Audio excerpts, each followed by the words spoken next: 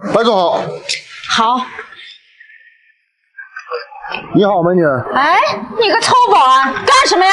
进入公司请佩戴工牌。带什么工牌？我上班从来不带工牌。还有，你上班不刷牙的吗？嘴里什么味儿？熏死我了！美女，进入公司带工牌是公司的规定，请你遵守。什么规定？我就是照着规定。你知道我是谁吗？我是这儿新来的经理。你个臭保安还敢拦我？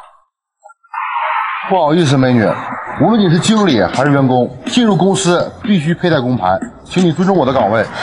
我说你这个臭保安，你是不是吃了雄心豹子胆了？竟敢拦我！你信不信我分分钟让你滚蛋！我说你这个人怎么这样呢？一点没有素质的。美女，你干什么呢？白总好。美女，这里可是公司的大门，你在这里吵吵闹闹，会影响到公司的形象。你是谁呀？关你什么事儿？我告诉你个臭保安，今天这事儿我跟你没完。美女，尊重一下别人可以吗？你一口一个臭保安，我告诉你，职业不分高低贵贱，只有人品才分3、6、9等。保安，保的就是公司的平安。如果没有保安，何来你的安全感？就他那样，就他长这熊样，胖不拉几的，我还指望他保我平安？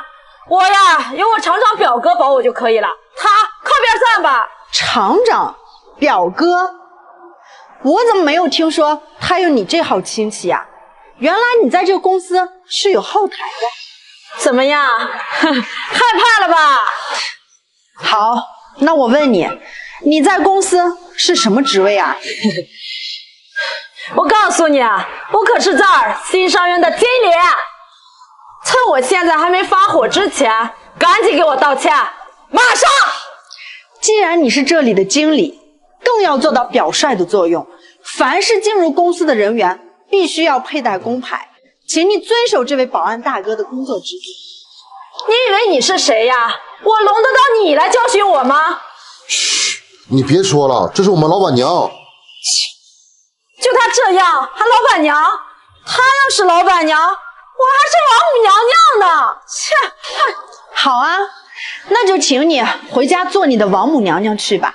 你的人品和素质不满足我们公司的要求，从现在开始，你被开除了。啊？你还真是老板娘？对不起，对不起，我错了。您再给我最后一次机会吧。机会？机会是留给你这样的人吗？请你抓紧时间给我走人！哼！保安大哥，刚才委屈你了。没事，白总，维护公司的安全是我的职责。保安大哥，刚才你的工作态度我都看在眼里。咱们公司的保安队队长这个位置目前还空缺着，以后这个位置就交给你来做。啊，真的吗？老板，谢谢您，谢谢。当然是真的，你的人品与素质值得我信赖，这份工作交给你来做，我放心。加油！加油！每当我悲伤过，也被暴雨淋过，黎明开出花朵，就让它旋转着，燃烧你这什么黑心公司啊！我姐在你们这儿辛辛苦苦干了1年了，怎么就发2000块钱？我姐的孩子马上就要开学了，他们连学费都交不起，马上就要辍学了，你们还有良心吗？姑娘，你先不要激动。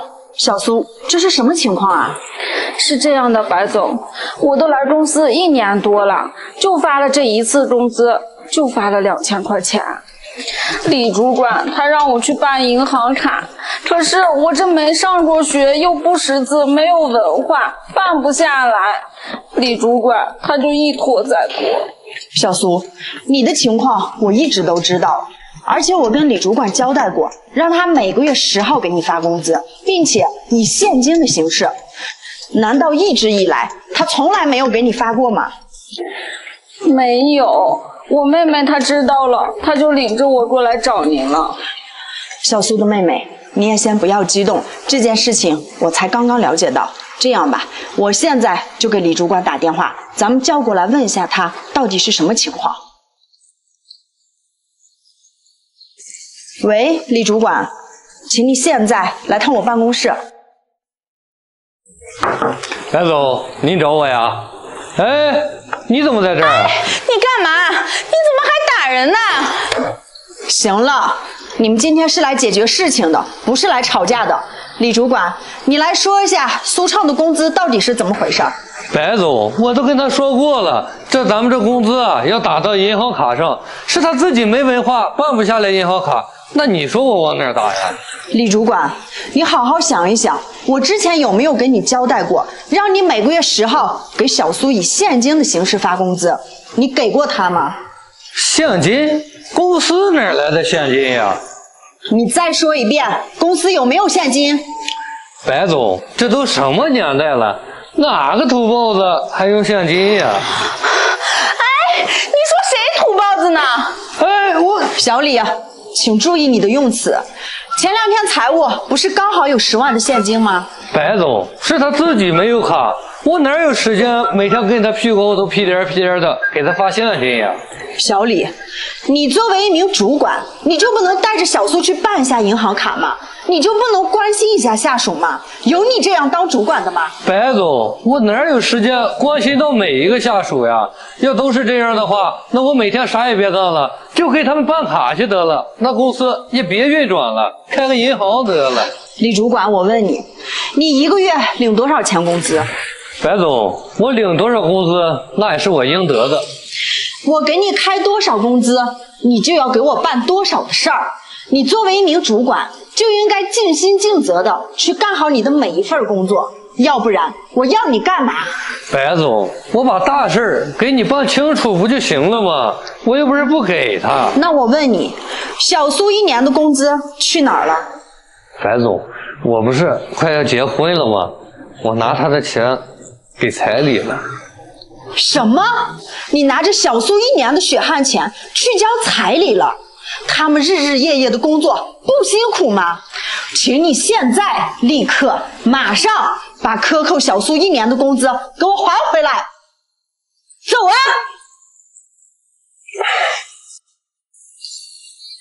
小苏，实在不好意思啊，都是我工作的疏忽，才造成了现在这种情况。对不起啊，白总，张是我妹妹太冲动了，才对你发火的。没关系的，小苏，人之常情嘛。如果这件事情换成是我，也会非常生气的。来，这些钱你拿着，相当于是公司给你的补偿。谢谢白总，谢谢。对不起啊，白总，刚才是我太冲动了。没关系的，你们姐妹俩呀，赶紧回家给孩子交学费吧。谢谢老板，谢谢。我拥抱着爱，当从梦中醒来，你执着的等待。